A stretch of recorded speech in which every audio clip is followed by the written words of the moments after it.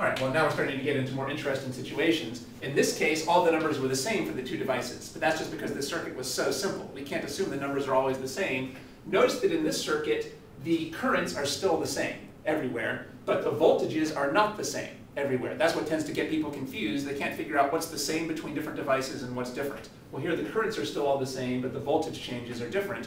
And what we're trying to do is get some analogies and intuition that will make it obvious to us which things are the same and which things are different. It should be obvious here that the voltage drops have to add up to the voltage source, because this is a gain in height and these are the losses in height. And if we go through the circuit, if we go all the way around the circuit, we have to end up at the same height that we started, with no change in height. So the total gains in height have to equal the total losses in height in order to get back to where you started. So the total gains in voltage around the loop have to equal the total losses in voltage around the loop. But there's no reason to think that 3 amps plus 3 amps has to add up to 6 amps over here. This is a totally different concept.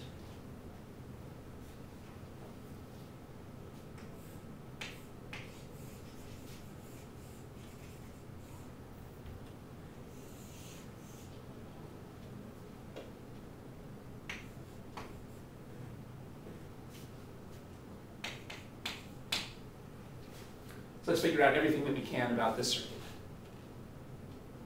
Okay.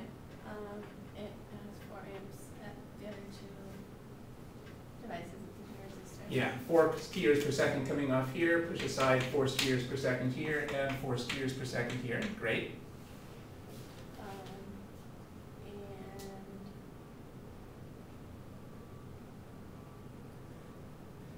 And the sum.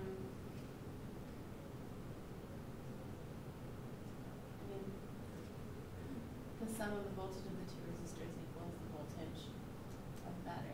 Okay, that's harder to describe, but that's good. So I was trying to trick you into saying that this would be 7 volts and this would be 7 volts, but you didn't fall for that, so that's good. Is this going to be bigger or smaller than 7 volts? Bigger? Yeah. This has to be bigger because this is the total height gain, and that has to be equal by the two height losses over here. So for example, we might say that this over here might be, say, 10 volts.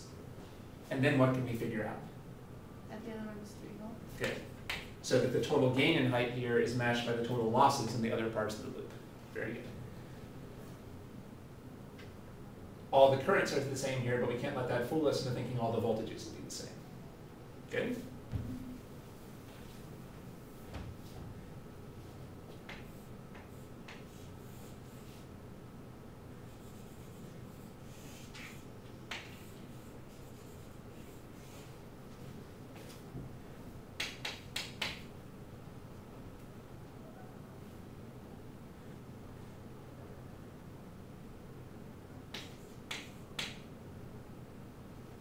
Well, this is going to be harder because it's a slightly different arrangement. Let's try to figure out as much as we can here. There might be some things that we can't figure out. So let's see what we can and can't figure out here. We want to go back to our basic intuitions for what voltage means and what amps mean, maybe using the ski lift analogy. So what could we figure out here? This might take some thought.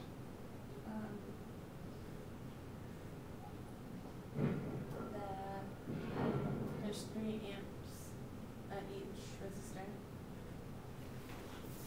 Like this?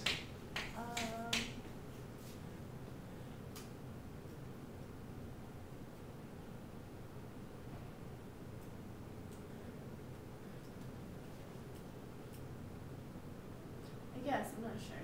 Okay, that's a guess. Any guesses about the voltage? Yeah. I think that the voltage of the first resistor would be 15. And also the second. And part in here too? Yeah. Why is that? Why do you think that these will be the same as this? Well, just because it can jump 15, like up 15 volts. Right? And then make a circuit and jump down 15 without having to go through the second loop. So it has to come back down from that height. That's a really good analysis. Excellent. That's exactly the right way to think about that. So let's think about this in terms of our ski lift analogy again, or even without in terms of the ski lift. So let's say we start here. Well, if we move up to here, we've gained 15 units of height. And then if we go through this loop, we get back to where we started. So we must lose all those 15 units over here. So if we go through this loop, we must gain 15 units of height here and lose 15 units of height over here. But you could make the same argument for this loop. If if you go through this loop, you must be gaining 15 units of height over here, and then we have to lose all the height over here, because in this loop, we're not going through this portion anymore. Let's put that in terms of the ski lift. What does this mean in terms of the ski lift? Well, this was a ski lift where there's only one path from the top to the bottom of the mountain. Anybody who's at the top of the mountain here is forced to go through this path to get to the bottom. This is like a ski lift where there's multiple paths down the mountain. A skier who gets to the top of the ski lift here, they could choose to go down this path to get back to the bottom of the mountain, or they could choose to go down this path. That's pretty realistic, right? Usually there are more than one path down the mountain. There's like the really steep and dangerous and exciting path, and then the shallower path. So this works pretty good in our ski lift analogy. This just means there's more than one path you can take to get back down to the bottom of the mountain. And remember that these are the only downhill portions. Well, when the skiers take this path, this is the only downhill portion, so they have to lose all 15 units of height on this portion to get back to where they started at the bottom of the ski lift. Whereas if they decide to take this path, they have to lose all their height over this portion, because when they go down this path, they're not taking this path. All right, so it's good that you saw that we don't add these two together to get this, like we did over here. These two were on the same path, so it made sense that the height changes over here had to add up to the height gain over here. But these are on different paths, so there's no reason why these two heights should add up to this. But now let's think about it again about the current. Now we're thinking about this again in terms of our ski lift analogy. There are 3 skiers per second coming off the top of the ski lift. Does that mean that there must be 3 skiers per second going through here? I don't think so, because I think they can be pushed in 2 different directions. That's right, there's 2 different paths. So we're going to have to revise our first guess about the current.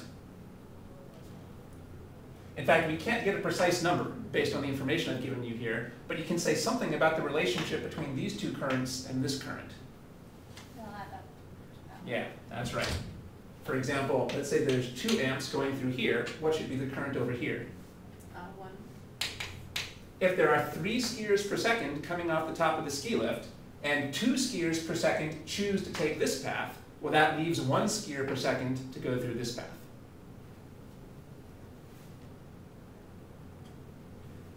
Maybe the water analogy works very well here. If this is pumping 3 liters per second to the top of the hill, and if 2 liters per second happen to go down via this path, then that leaves 1 liter per second to go down via this path.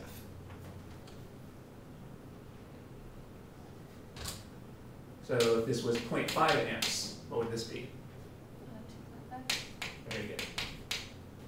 Okay, so in this case, we can see the voltages were all the same, and the currents added up to the current from the battery. Whereas compare here the currents were the same, and the voltages added up to the voltage from the battery. So you can see how people can get confused between these 2 situations. Well, rather than trying to memorize every possible situation, we just want to use our analogies, thinking in terms of, if we think about this in terms of a ski lift, we should always be able to figure out which things are equal and which things add up to other things.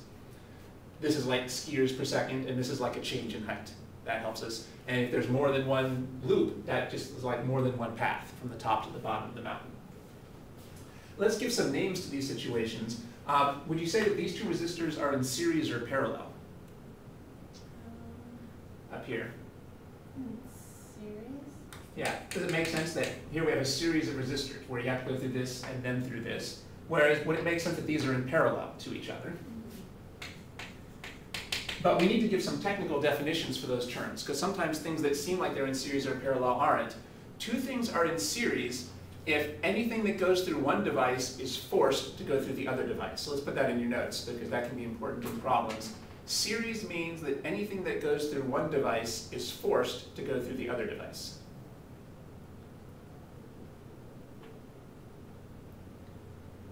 Two devices are in series, or 2 points are in series, if anything that goes through one point is forced to go through the other point.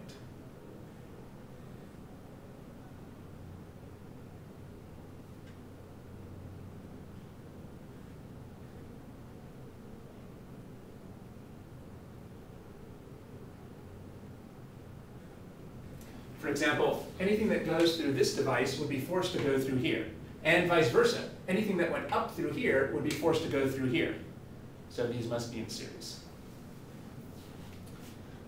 We also need to have a technical definition for things that are in parallel, because sometimes things seem to be in parallel, but they're not. Things are in parallel if the tops of the devices are directly connected with no intermediate devices, and the bottoms of the devices are directly connected with no intermediate devices. So the tops of these two things are directly connected. We can go from here to here without passing through any other devices. And the bottoms are also directly connected by a wire. We can go from here to here without going through any intermediate devices. That's what tells us these are in parallel. So you have to check both the tops and the bottoms. If the tops are connected with no intermediate devices and the bottoms are connected with no intermediate devices, the things are in parallel. So that should be in your notes as well. Parallel is when the tops of the devices are connected with no intermediate devices and the bottoms are connected with no intermediate devices.